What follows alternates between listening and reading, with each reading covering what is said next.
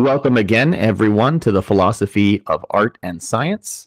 As always, if you support these programs, you can head over to patreon.com/Aksum. That's patreon.com/Aksum. You can join the Substack, aksum.substack.com, and you can also contribute directly on YouTube if you're watching this on YouTube. Today, my guest is Noh Yaréd, aka Noh. በአማርኛ ጤና ይስጥልኝ እንደምን ነህ? እንዴት ነህ? አለን። I mean, you know, I had to throw a little Amarinya in there. Thank you for doing my program. You know what sparked this initial connection and setting up of this podcast episode were video games, and for sure we'll get to it. But I think it's more interesting to begin with science. I think science has become a very abused word, and on my channel and other spaces, me and a few friends of mine, others who are like real scientists, me just kind of an amateur in the field, but someone who takes the field seriously, distinguish science from scientism, and sometimes people getting out of their domains. So it's a common theme that shows up, but I always love getting real men of science on the program. So I have to ask, was it something that you grew up with from a very young age? Like, you knew that you were going to say, and the reason and the context in which I'll ask this is I know you primarily from the Sunday school. So I know, at least in that context, that you're a reader and you're not allergic to reading. And I don't say that about very many people. And typically reading is seen as a skill different than, you know, the scientific method or science. So I'm wondering how early on you knew you were a science guy, and if you even conceived of yourself in that way. I mean, I think it kind of started in I think elementary school. Definitely saw a book about like anatomy, and I just liked reading about different types of like the body. And after that, I think I just kind of found myself gravitating towards the science section. Like I read things on astronomy, biology, chemistry, and I just kind of devoured that. And then on top of that, um I was really into fantasy. Like I read Harry Potter, a little bit of Lord of the Rings, like all these like fictional books, and I just kind of ate and devoured everything that kind of came in my path as a kid. um Let Even me like pause you there. I know you said fantasy, and by the way, I'm a huge fantasy and a sci-fi guy. Some people identify those as the same category. Some view them as different. But you went straight into the fantasy. Were you fantasy only, or did you also have sci-fi? Because I had those two series, but in addition, like Orson Scott Card's Ender's Game and many other science fiction as well. Did you just do fantasy, or did you do both? Do you see those as the same or different?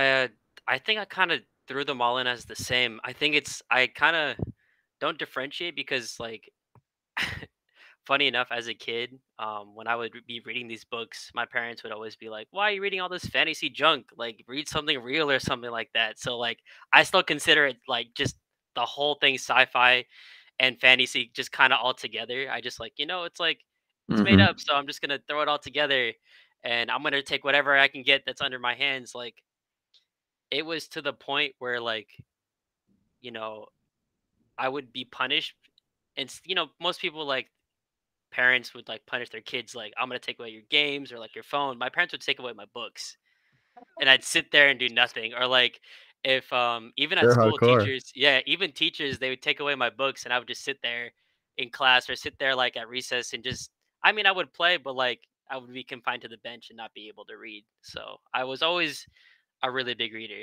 as a kid, and I still am. I still read. I'm trying to dive back into them Yeah, overall. so what's interesting about that to me is, and we'll come back to reading. Now you made me curious. I remember when you left for college, I hit you with a couple books too, because you were a reader, and I could tell. And I'm not the person who just gives everyone books because you don't want it to just gather dust. So we'll check up on you on that. But the reason I ask is, again, people usually pit reading, which is word oriented and eventually people oriented, against object oriented disciplines like science. Earlier on in elementary, you talk about how you read a lot of science. did it involve any experimentation at a younger age, or did that not happen until like, high school physics and chemistry and biology, like dissecting and throwing balls off of buildings and stuff? I honestly, I think it was. I ki- oh,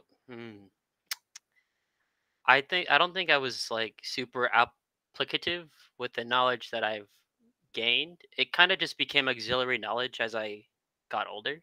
So as a young kid, I would just kind of read and just really remember everything that I read. It was just so fresh in my mind, and it was applicable for the basic science classes. But as I got older, um, reading and understanding obviously needed to become hand in hand. I couldn't just memorize something like that I read because I don't know, when I was a kid, my brain was very flexible or just really malleable. And as I got older, I think I needed to apply the application of what I was saying or what I was knowing.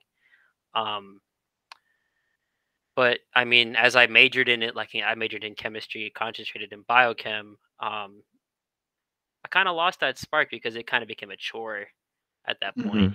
But I still loved it. It was just kind of like it's mixed up with a bunch of jargon that I had to decipher at the same time. I feel like they kind of just do it on purpose, that it's very unclear. Um, but in the sense of when growing up and learning, reading first became like like a pleasure, and then after kind of a chore at some points too.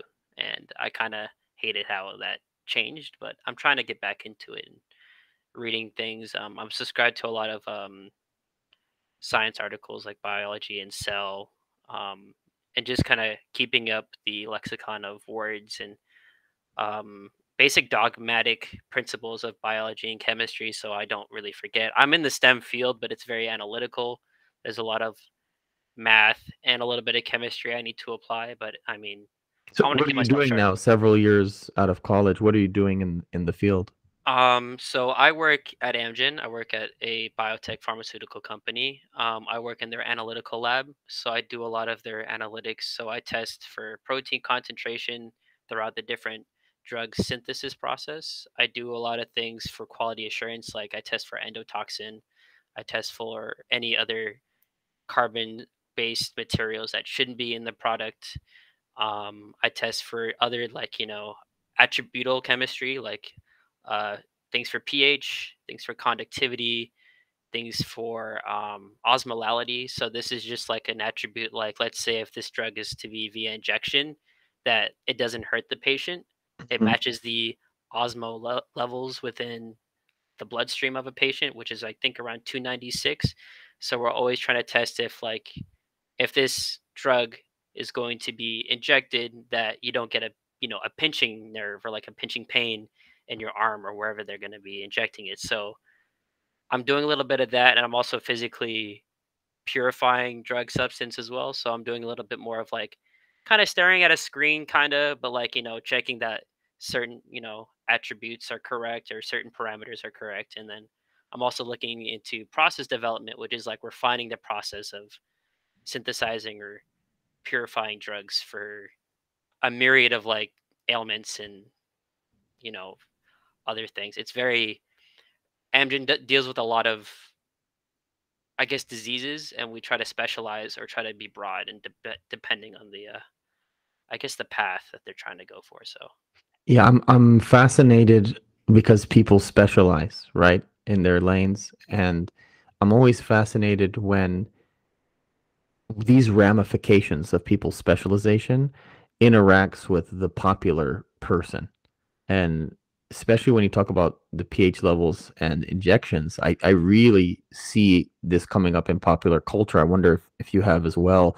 In terms of injections, I think one of the things, sometimes it's controversial, sometimes it's, something that just needs to be more understood, but it's understood by fewer people and the masses need to understand better. I imagine no injection is going to have like 0% harm to people. What are the thresholds and how do people determine like the threshold? Like, 1 out of 10 is probably really bad, but 1 out of 100, a little less bad. 1 out of 1,000,000, really less bad.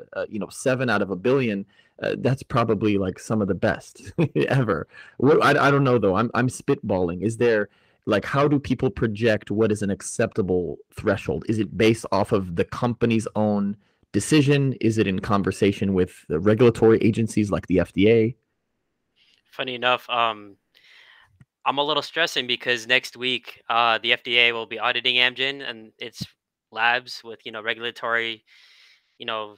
So the audit, it's like it's just checking if we are up to regulatory standards via its own internal standards and the FDA's. So I'll be representing Amgen within the lab, talking to government officials about what we're doing and things like that, from different how we're testing different assays on different parameters, whether or not they meet the US pharmacopoeia, the Japanese pharmacopoeia, the European pharmacopoeia. There's just a ton of other things. But to go back to in terms of injections, yeah, that's really for the Food and Drug Administration to determine, but it's also for kind of our own internal labs to determine the mode of dosage, or the mode of how we dose the medication to people. A lot of the times, from what I know from talking with process development, is usually it depends on the molecule that we're delivering to the patient. If it's a little bit more sensitive and it needs to be in a media based form, it's going to be injected. But we usually try to do pills for any way Mm-hmm. possible, because we know for a fact that what I like about Amgen, it's not only takes pride in, like, the biosimilars and all the other drugs that we kind of produce, it also really takes care of the patient and how we present the medication to them and how it's administered to. So we try to do it in a pill form as much as we can, or some kind of painless way that they can take it. And I learned this recently, like, a lot of the medication also comes with like a survey, and like, how was this administered, did you like this, like, would you prefer something else in the future? So it's kind of interesting. But we try our best to avoid injection, from what I can understand. Yeah, I'm forgetting the technical term of it now, and I'm so embarrassed because I knew it up until very recently. I remember I was editing a paper and someone had confused this word with another word, but you're gonna have to help me out here. It's When okay. the it comes in pill form, but through the rear end as opposed through Rectal. or say it again? Is it rectal? Yeah, yeah, but there's another word for that type of pill. And I know like that's it's not ideal, but sometimes there's something about how that works that I don't know, is it acts quicker or something? Yeah. That So so the rectum, or your bowel, is it's the skin and the blood cells there, or the blood vessels there, are the line is, long story short, it's a lot thinner. So it can take up a lot more of, let's say, like the pill that you're putting up there very quickly compared to orally, because um it takes a lot longer for it to hit your blood system, or your blood system, via orally taken versus rectally. Because when you deliver it through there, it hits your bloodstream more directly. So there's a big difference. So if, like, you take it, rectally, I'd say it's a lot faster. That's the big difference. It's just the rate at which we metabolize it. You're really hitting the bloodstream faster. Yeah, and so this is why my channel is called The Philosophy of Art and Science, is that with almost anything, especially medical issues, again, as I say, they're the specialists who are triaging the priority level of what could be harm and how to reduce harm, how you're deciding between injections and pills, and then with even pills between rectal and oral. And then here, it's not just science, right? Because the purely functional person would come here and say, no, obviously you just do whatever's most effective. But obviously, the reason you're chuckling and chortling is because no matter, how mature we are and how disciplined we are in these matters, there's an aesthetic there, which brings art into science. There's a form along with the function where some people will say, well, can I avoid that? Can I do this? There are trade-offs to every single medium that you select. And so it's interesting hearing about it from the perspective of the producer, the perspective of the regulatory agency, this perspective of the consumer, and how all of those are interacting. The other thing you said about pH stuck out to me. I don't know if you've come across this, but especially in the past, I'd say 2 to 3 years, through my wife and through our beloved Abba Thomas, Mhm. um, I used to just not care whatever water I drank. I survived water in Ethiopia. Not that I was born there, but when I had it, and I got sick, but I survived. So I figured, wherever I am in South Central LA or wherever, I'll drink the water. Mhm. Sometimes it's a little yellow, it's got other stuff. But through my wife and through Abba Thomas, got more into the filtration systems. And then through studying the life of Nipsey Hussle, who passed a few years ago, he shed a lot of light on this Dr. Sebi, and people could think all sorts of things about him, but he's That's kind true. of into alternative medicine. And one of the things he focused on the most, though, was on alkaline water. And I think he really popularized that language, particularly in anti-institutional Black culture. He really has popularized the alkaline water, but all over South LA and Hispanic kind of like laundromats and even the chain grocery stores, you see these alkaline stores, these water stores, and they typically have the pH scale between 1 and 14. They show the kind of regular acidity of water as you find it in different areas for tap. Then they have something they call a premium water, which is around, I think, pH 7. And then the alkaline is typically somewhere between like 8 to 10 and right around 9. And it always makes me wonder, though, is it, it's not an all positive scale. Like, what if it was like, if it's pH 14 or 15, like, is it too healthy, or, what is the range that's drinkable? So I don't know if what you do is related to drinking water, but this is where I see some of what you're talking about in relation to what the everyday person is doing all around them to try to live a healthier life. Uh, in terms of what we do to find pH, it's just kind of like making sure that there aren't like residual buffers that because throughout the process we're always suspending our protein within a buffer, and depending on the buffer it might have a pH that might be adversely effective to like immunocompromised patients that have a myriad of conditions that I don't even know what they would have.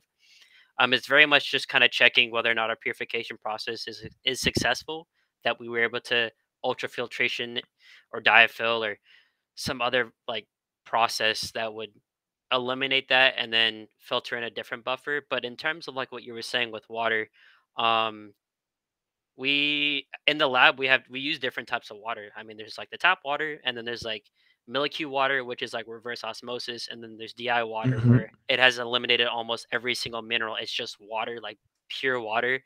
Um, But Thomas does the reverse osmosis. Reverse osmosis is good. It's very good for you. It eliminates a lot of the any sort of biological remnants of it left, in the sense that we're using a kind of a membrane to filter it out. Water is a very small molecule, and any other larger molecules or ions are much bigger, so you'll capture it within that membrane. In terms of the types of water, I mean, I'm kind of still like you pre your wife and Thomas. I would just I'll drink water. I know that it's probably true that there is a optimal pH, but That's what I was asking, because you yeah. work on you work on this stuff. You have the foreknowledge, but does it change the way you interact with water, or is it like a negligible health difference and that's why, or you just feel like you're young and invincible? Like, what is it? I've never thought about that. I think it's I know that there's an optimal scale, but I don't think I'm gonna go out of my way and look for it. I mean, if I see Mhm. it, alkaline water is going to be a little bit better for you because if you drink something that's more acidic or anything more neutral, you want to keep the minerals in your body. Through osmosis, you might suck up any of the minerals from your blood, and you might be missing some key minerals like potassium and sodium and calcium. So there's one way to look at it, but at the same time, it's like I'm not going to go hunting for it. If I see a bottle of water, I'm going to finish it within Yeah. seconds. So I have some like raw friends who are kind of funny, and sometimes I have a little bit of this attitude myself. Is there such thing as too healthy? Like, is having alkaline water all the time not exposing you to some, I don't know, necessary evils or necessary poisons that are in the acidic water? Like, I don't know, do you have like in your exposing yourself to whatever water, is that like your subconscious actually saying, "Oh, I need some of this bad stuff in me?" Not at all. It's like purely just like I don't even put that much thought into it actually. As much as I'm thinking all the time and in my head, I don't even put that much into just water. I don't know. I'll just drink water.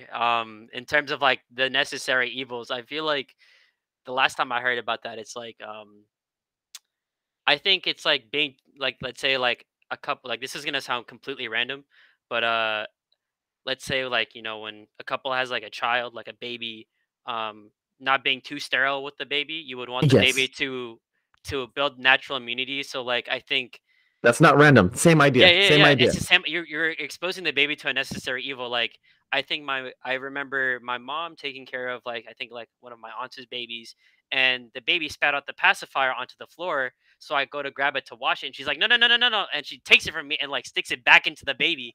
And I was like, what? Like you don't want to clean that? She's like, no, she'll be Yeah. fine. And I'm like, okay, she'll be fine. And at the time, I was like, that's weird. And then I kind of read about it in the sense of like the baby has natural immunity, obviously with breast milk and like the immunity that the mother has passed on to her child, but it also needs to build that environmental immunity. So, um, but I mean, for me, I'm not really thinking about the quality of my water.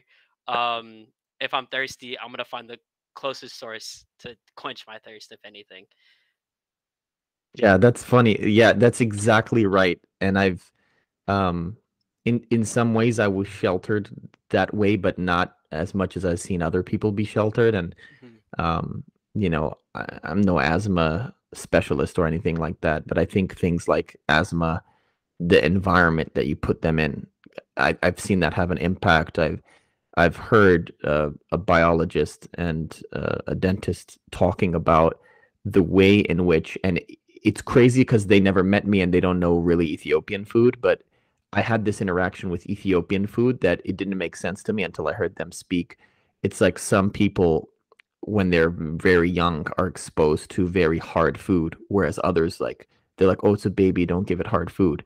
But what happens is it has an impact on how your teeth grow and your ability to chew. So I think that I was given probably too soft food as a child, and it made me unable to eat kurt and goret. Like I can't swallow it. This just sounds Mhm. weird. Like when I chew it, it just chews and it just stays there forever like gum. And it's weird because I see my other friends just able to swallow it different. And then you ask them, like my friends from Ethiopia, when did they start eating this food? And some of them it's very young, like 7 or 5 or 3 even. And I didn't eat that food till I was in my 20s, maybe 21 or 22. And so my I didn't develop that. And so I heard one Ethiopian chef tell me that, and then I heard an evolutionary biologist and a dentist having a conversation, and they said the same thing. And when a chef, an evolutionary biologist, and a dentist are on the same page, you're like, okay, maybe that's it. There's So truth. Yeah, it's true. I think there's something there. Uh, I don't know if you've ever had kurt or gored. Are you able to chew those? You know what it is, though, the red raw meat. Yeah, I know Not about that. Kutful. Not Not good for. Kutful. No, you know, Yeah. I definitely struggle. I think I was probably the same way. I think it's with meat in particular. If it's not, if it's past medium rare, I it takes me a while. It's like gum. I'll just be sitting here and just smacking it, and Yeah. like I would have to take it out, rip it, and then eat it. Which is, I mean, maybe TMI, but anyways, Yeah. yeah, my teeth aren't sharp enough. I think I was also pretty sheltered. Um, And but it's like not any disgust. You don't have any disgust over it because some people just have like this, this nausea or something as a reaction. You're like trying to eat it. I am trying my best to eat it. And what's funny is I was like gonna mention about the intersectionality of like different, I guess, viewpoints and how to see problems and solutions. I've always kind of liked that. I mean, like especially with like the chef and like knowing that like exposing your child to like certain foods. I think it's also the same thing with how people develop allergies too. If you were to like not have your child exposed to different foods, they'll develop allergies later. I think this is also the fact that like why some people are allergic to eggs or peanuts. It's also Mm. because they aren't exposed to that also, and the fact that like egg contains certain ingredients that are the same thing in vaccines, so people also get, you know, allergic reactions when they take vaccines because there are certain parts of the egg, because the egg is an embryo, right? And so there are certain parts of that that is used within a vaccine in a myriad of ways. I know that's an older version of vaccines. So this is like a 30-year-old study that I was reading about, or like people who are allergic to eggs are also getting reactions to vaccines. It's also because they weren't exposed to things like eggs as a child too. So you can be sheltering with your child, but not too much. So it's that fine balance of letting your child interact with the world and whatnot, I suppose. Yeah, and that's what I try to do is, my personality type is to try to think deeply and critically about everything. And I think that creates two types of people when they interact with me. One group that loves me and one group that hates me because they don't want to critically think about everything. So, here we are talking about water and your work and so many things like, what you eat. But I think it benefits to think and dwell on these things as opposed to just being like a passive recipient of all of this stuff. One of the things we touched on earlier to continue this thread on reading before we hit the video games. I remember, like I told you, I had given you a couple religious texts, and the church always has this thing in the diaspora where they feel like the captive audience of students that are brought by their parents is one thing, but once they enter college, especially if they go out of city, out of state, and then they become to see, they're not at their home parish, maybe they go to another parish, maybe they don't go to any parish or come for the holidays, and they begin to see, if you miss a Sunday or two, the heavens don't immediately fall on your head.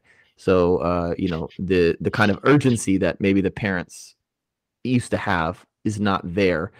Uh, so I wonder what became of either scriptural reading or anything faith based or religious for you in college and beyond. Because I know obviously you were gearing up if you didn't go to a different state, you were gearing up to take over. I know the one of the Sunday classes for me, and I remember you were stepping up in those roles earlier on.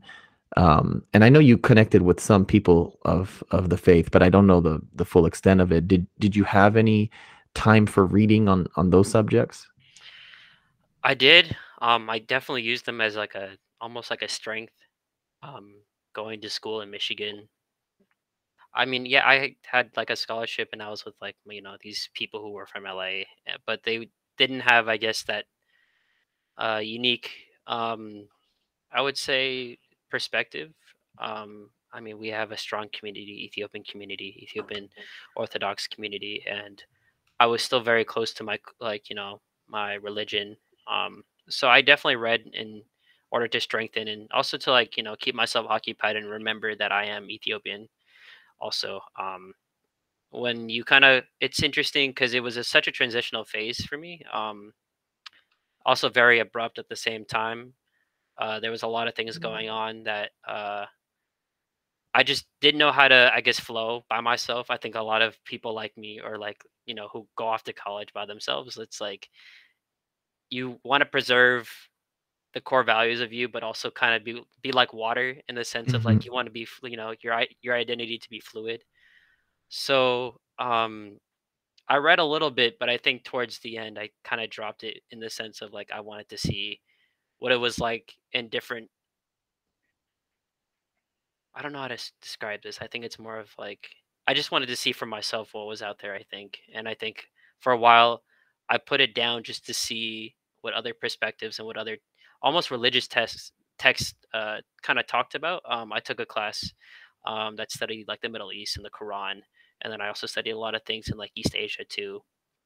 And what I found is like a lot of commonalities in like different ways of like preaching or teaching certain lessons that I found similar to like the Bible and the similar to like what we find in like the Orthodox Church. So it was just kind of I think I kind of did like this full circle around the world and kind of came back to the same conclusions. I just wanted to see most of the world, I think, and kind of be more worldly or at least more in tune of like what the knowledge is out there, if that makes sense. So It does. I've had similar pendulum swings in my life. That's how I view it. It goes back and forth because the person who, let's say, has only been exposed to the ideas of the religion they were raised into is not going to understand it in the way in which a person who's exposed to those ideas then is exposed to other ideas in a sort of exploratory phase and then comes back having, in mature adulthood chosen it for themselves as opposed to having it just thrust upon them, That's exactly what I was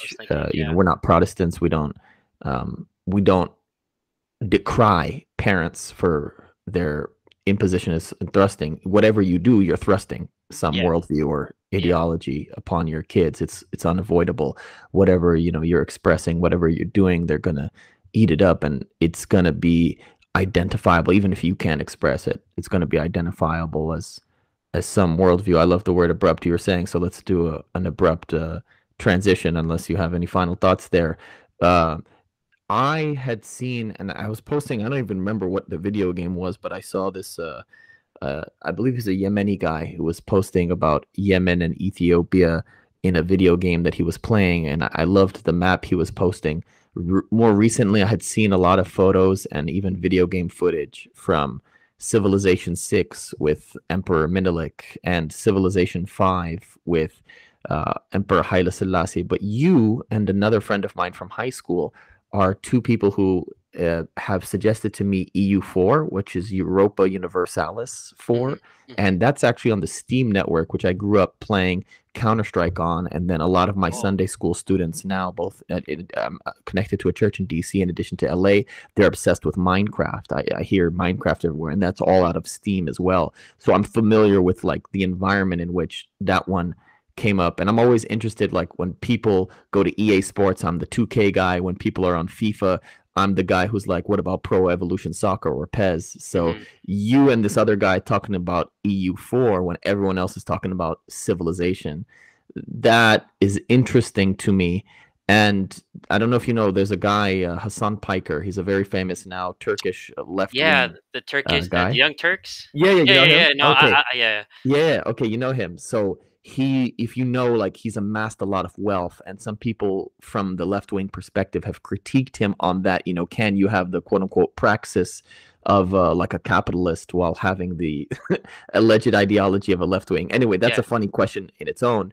But he's gotten a lot of this wealth from Twitch streaming, and so I have this idea of myself and gathering others. I haven't set up the equipment enough, but I want to get into like talking politics and talking Ethiopia while playing, be it Europa Universalis or Civilization, like playing these real time strategy games where you are Ethiopia or Aksum or whatever Abyssinia, whatever the name is in the game. And I Hmm. know you don't position yourself as an expert, but any experience you have is going to be more than me on this because I've just heard people talking about it, and I'm the ideas guy. So tell me about any of your experience in this stuff, and who knows, maybe we'll be Twitch streaming millionaires one day together, and One then day. you could use it to fund your crazy science ideas. It's funny because I have actually have friends who, they started Twitch, and they're streaming, and they talk about a lot of things. Sometimes, very shallow or stupid ideas or stupid subjects to, like, kind of deep things. I suggested to them they should talk about, a lot more social justice things because they are Black creators too. At the same time, I think Twitch is very seen as a very white platform, or just a very stereotypical platform that, a certain type of people will use, and I've always kind of just pushed for them to talk about their experiences and things like that.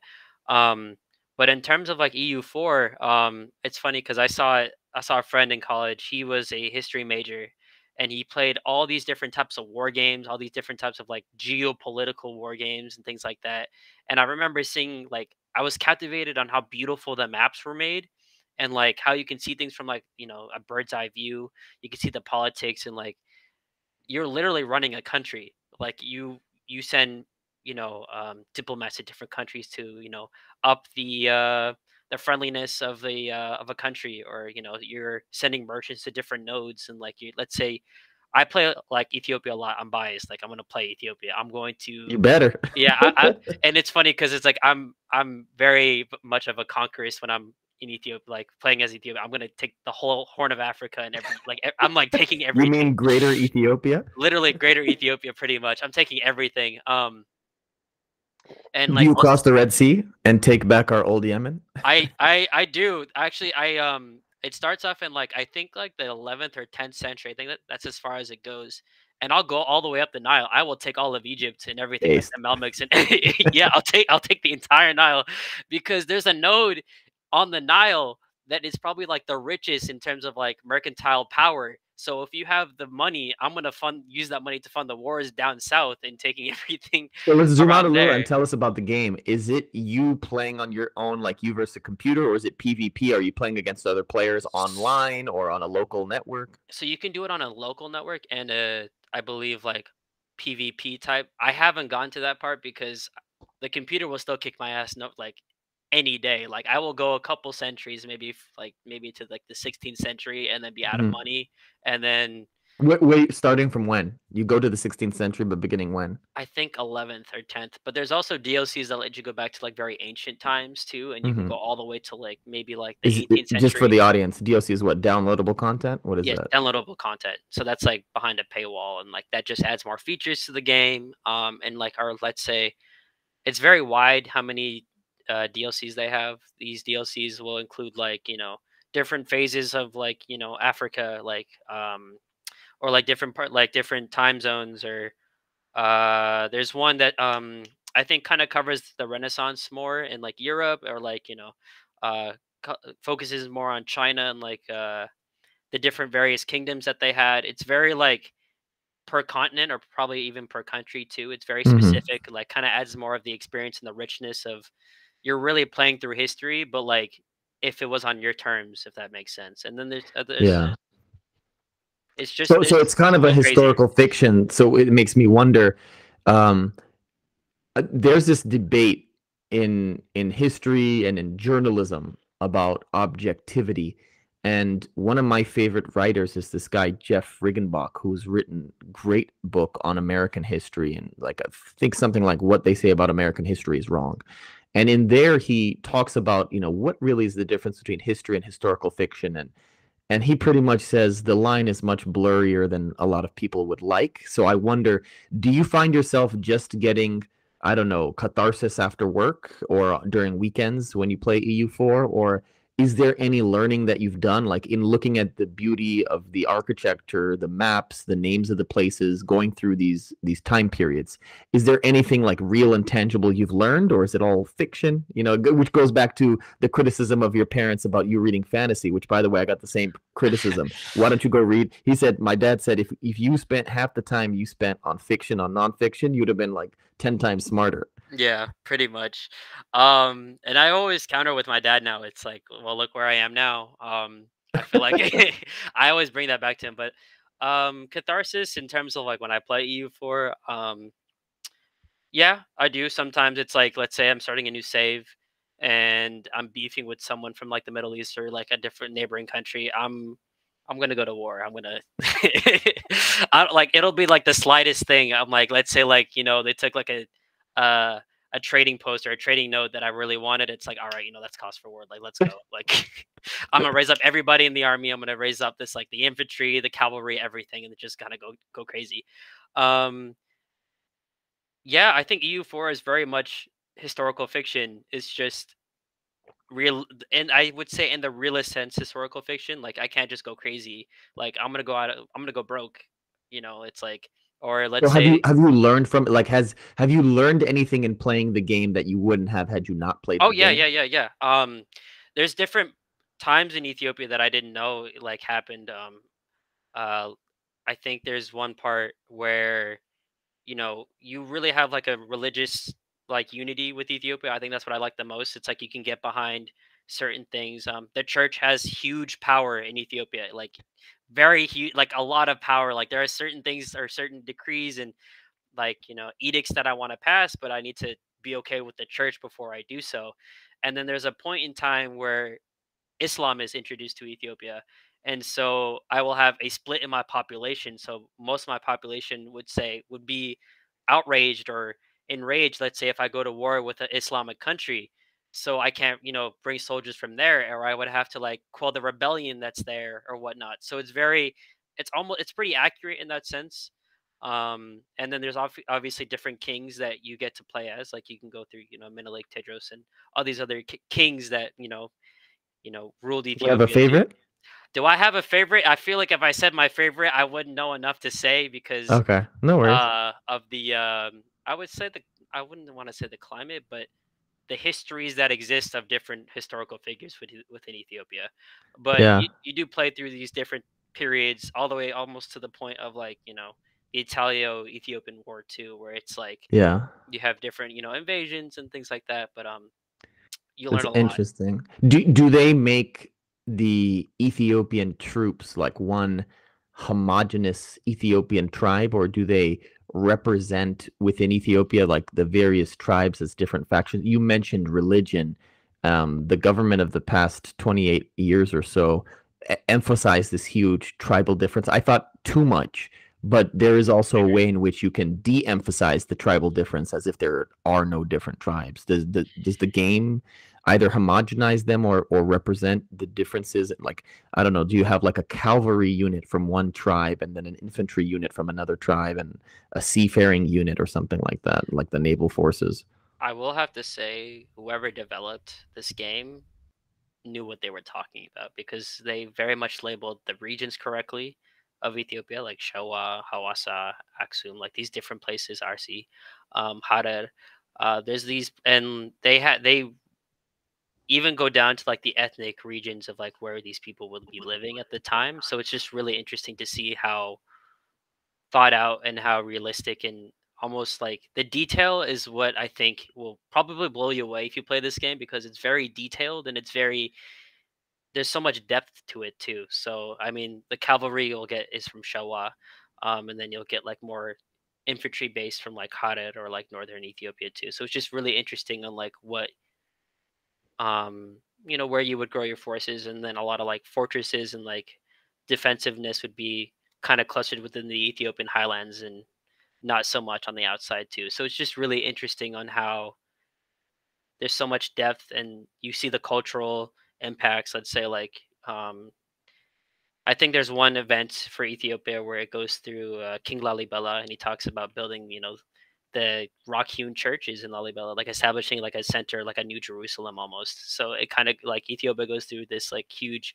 religious explosion of like art and culture, and so the population is happier, and it's like all these other things. So it's very detailed, and I think you would. That's why I suggested it to you. Is just the sense of like how much goes on when you play this game. There's so many things you can continue to read and so many scenarios that you can play differently. So I definitely suggest it to you. I am blown away. I've been dwelling on like the way that I act is so interesting. Like I need to hear the same thing from different people. Like Oh, me earlier, too. I told you it was the chef and the dentist and the evolutionary biologist. Now it's a random friend on Facebook from high school who I hadn't seen since high school. Slid in my DMs to tell me about EU4, and then you too now, same thing. Like, and you two are totally different people from different parts of my life that don't know each other, and both of you have independently given rave reviews of that, and both of you are two people whose opinions I would respect too. It's not everyone's opinion is not weighed the same, and so I'm definitely convinced, and it's just a matter of time now before I figure out exactly how to do the Twitch setup, and I might have to figure out housing things first because I want to make sure if I do it, I do it and I do it on point and I do Hmm. it consistently. Even people on my YouTube stream have been like, "Oh, dude, you do lives, but you don't tell us when. Like, when are you gonna do it?" Oh, well, I don't have a consistent enough life to do it yet, but Yeah, yeah, yeah. I need to think about that as like a plan because I really do think, as you mentioned, there's a space.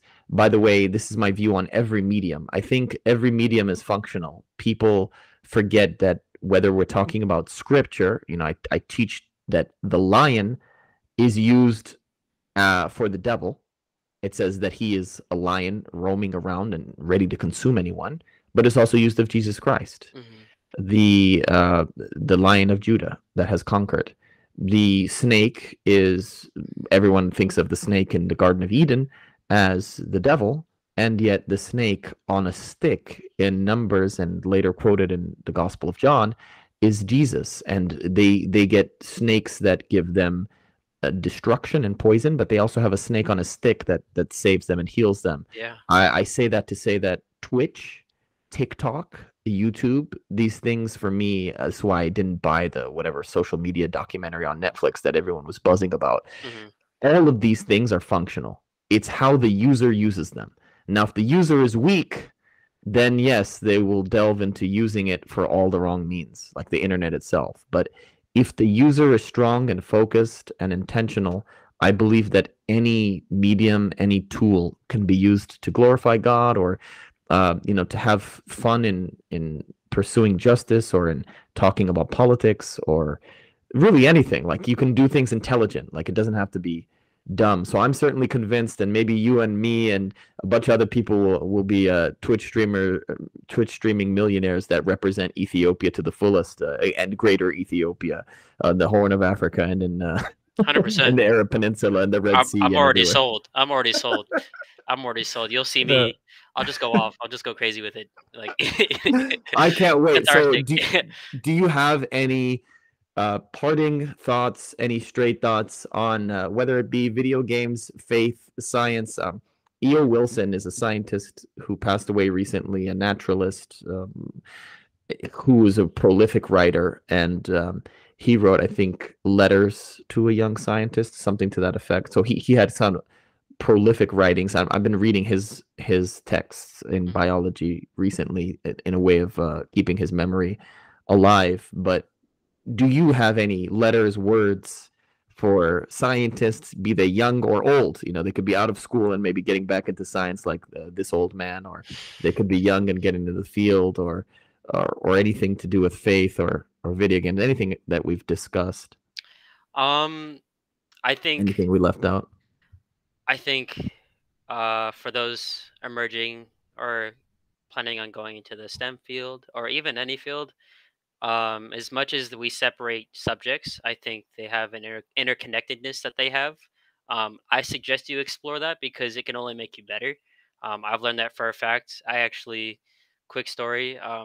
As I was, major day was coming up, I couldn't choose between biology and chemistry. I had a kind of a chemistry affinity, but I loved biology at the same time. I found biochem and I didn't even know biochem existed. So I suggest you find those spaces that you can kind of combine certain passions together and then you can kind of follow that and things kind of fall into place afterwards. So I suggest to those younger than me, older than me that want to get back into STEM. It's not so scary as you think. As long as you kind of have a different lens that will make it easy for you to understand, then anyone can do science.